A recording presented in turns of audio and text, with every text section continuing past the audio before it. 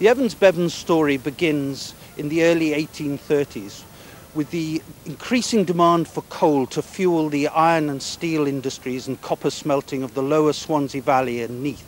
To this end, the directors of the Maesteg Iron Company commissioned the new brewery to be built at Cadoxton and Neath, and the brewery was to be known as the Vale of Neath Brewery. As the demand for coal increased, so the demand for beer to slake the thirst of the colliers increased. By the early 1840s, the Vale of Neath brewery was a prosperous, fast expanding brewery, boasting sales of over 400 barrels of beer a week, which at that time was an incredible sales statistic. This combination of coal and beer should undoubtedly have spelt success, and this was the case at the start. All that was needed was someone to take control.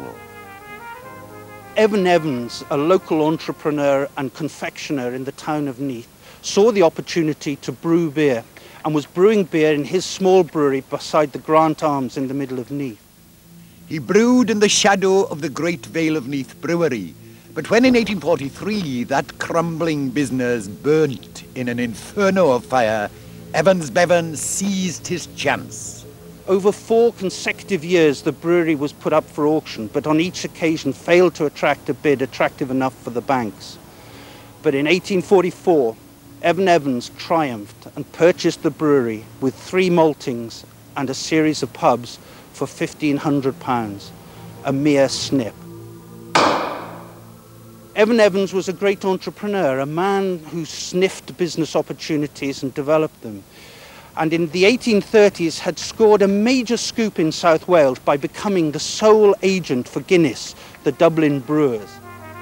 The Evans-Bevan Vale of Neath Brewery at Cadoxton was born from a spectacular fire, but control had passed to a shrewd businessman.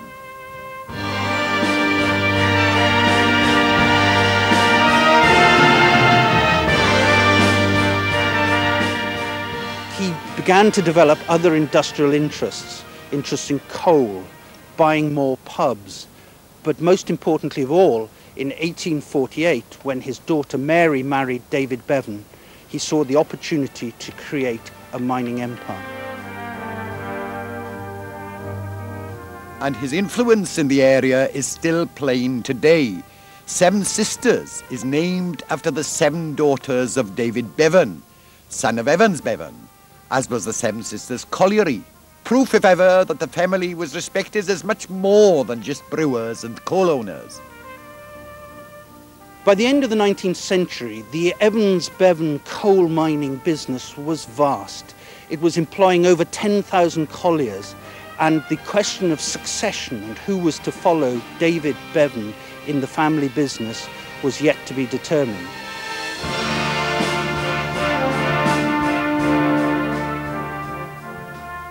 In the early 1930s, the Evans-Bevan name became synonymous with brewing, with David Evans-Bevan becoming the chairman of the company.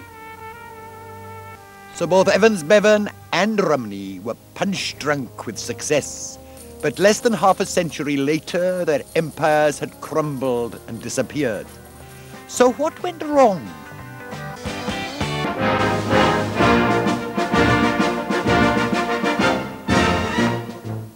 Coal and brewing. As one industry flourished, the other exploded too. In the 1930s, Rumney and the Vale of Neath breweries were enjoying huge success. Rumney had 362 public houses. Evans Bevan, with its collieries and brewery, was among the largest employers in Britain. Even so, the Vale of Neath Brewery still got bigger and bigger. In 1942, the new boss, David Evans Bevan, extravagantly bought Margam Castle and estate from the Talbot family, although he never lived there.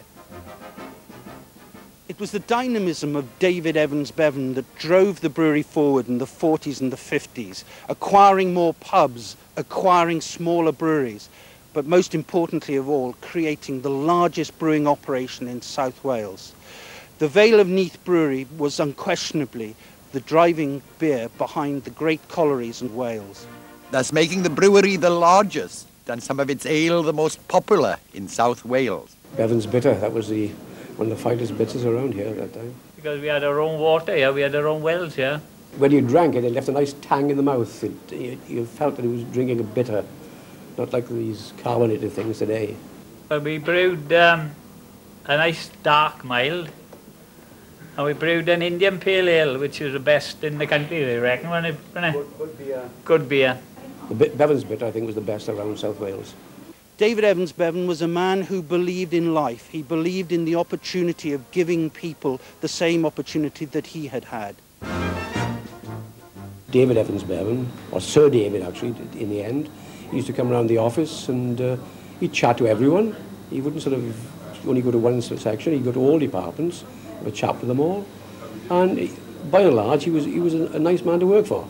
There was also apocryphal stories of David Evans Bevan's management of the collieries to coincide with his brewing interests. Strong rumours that at times he turned off the ventilation just before the shift ended to drive the thirst levels up in his colliers who would troop out to their local Vale of Neath Brewery pubs. On dinner time, you'd go at 1 o'clock, and that place, you'd get stamped to death if it was on the road, because they were all running from the brewery into the pub. For their half-hour dinner. They have about 2 pints each and then dive back out.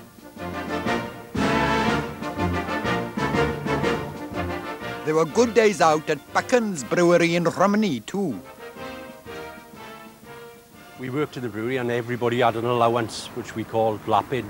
And it was a couple of flagons of beer a day. You get 2 in the morning and you'd make them last all day if you could. So it was quite jolly going home, and a lot of people used to call in this pub on the way home and didn't go out after. Once they went home, that was it until 6 o'clock next morning when they got up and came to work again.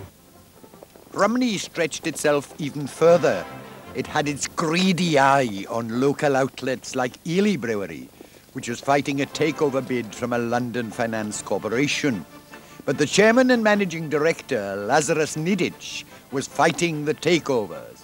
A hasty Ely shareholder meeting was held. There were hecklers in the audience, and Nidich was taunted. His hope to hold on to the reins failed. Colonel Harry Llewellyn, the famous Olympic show jumper, then chairman of the Rumney Breweries, bought shares and led a successful merger. Rumney now owned both Ely and Crosswells in Cardiff. There was Ely on one side of the railway line, and on the other was Crosswells, which Rumney had taken over in the 1930s. And then they took over Ely as well in 1959 and decided essentially to amalgamate the two and built a new brewery on the Crosswell site in 1962. So Rumney, having promised not to, closed the Ely Brewery. But these combined companies formed the giant of the valleys with over 750 pubs. But change was afoot. Before the war, brewing had been a family business. But now predators began to prowl. The 60s were troubled times for the coal industry too. And if miners weren't working, they certainly weren't drinking.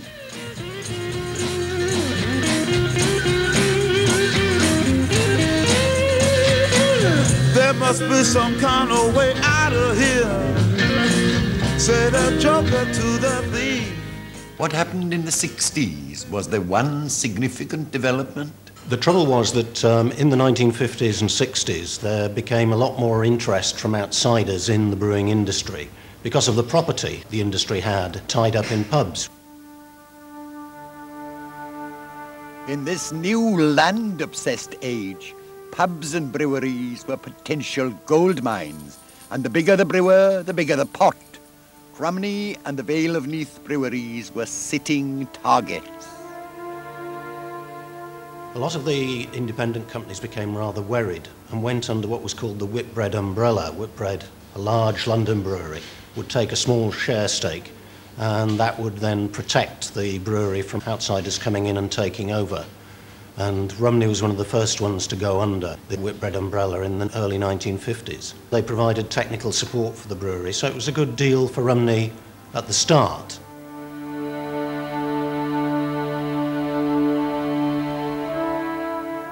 Whitbread, the English brewer, had been in Wales since the early 19th century, in particular one Colonel Bill Whitbread, who by this time had shares in Rumney. But how long would the good days last, and would Rumney themselves be victims of amalgamation? And what about the Vale of Neath brewery?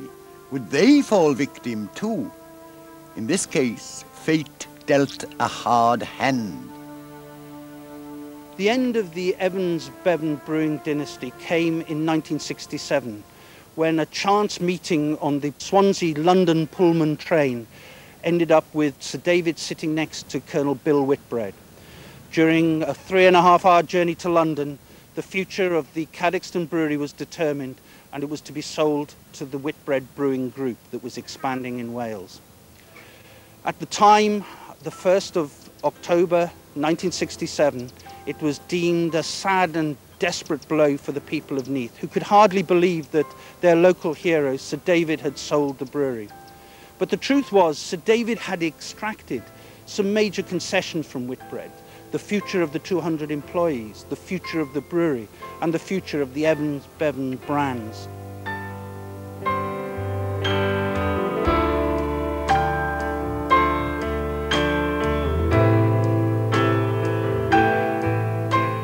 In an era of downgrading and streamlining were these empty promises. There was certainly an icy chill and a feeling of doom in the air. In 1968, there was a catastrophic fire, the second in its long history, which destroyed the brewery. Firemen from Port Talbot, Pontardawe, Britton Ferry, Pontypridd, Neath fought 80-foot flames in vain as the roof from the 5-story brewery thundered to the floor. And with that, a short time afterwards, came the closure of the Vale of Neath Brewery. It started and ended in an inferno of fire, but Whitbread still took control. And what about Rumney? Rumney began to struggle more, and Whitbread decided in the end to take over Rumney and made an offer of 4.2 million, and that was accepted. So the brewery business and its 240 pubs were sold with a definite assurance of continuation of employment for all employees. But 2 years later, it was to be proved that these too were empty promises. In 1969, the inevitable merger of the two great Welsh breweries, Rumney and Vale of Neath, took place. This led to the closure of the Vale of Neath's bottling halls and the movement of most of the production to Cardiff. So Whitbread Wales was formed, and these two great South Wales brewing dynasties were amalgamated.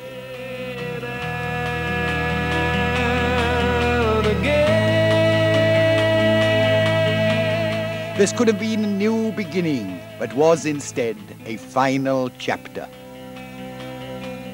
And finally, in 1972, the Vale of Neath Cadoxton Brewery closed with the loss of 140 jobs. A sad day for the town, a sad day for the people who were made redundant, and a sad end to a rich and proud brewing history that was the Evans-Bevan Brewery.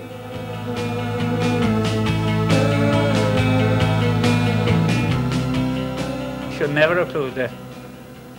Should never have closed it, because I moved to another brewery up in Rumney, and of course they say that was a good brewery up there, which it was, but it was a nicer brewery and a far better brewery here. Today a housing estate stands on the brewery site, and street names are the only testament to the Evans-Bevan empire. This brewing empire, founded on coal, has, like coal, disappeared.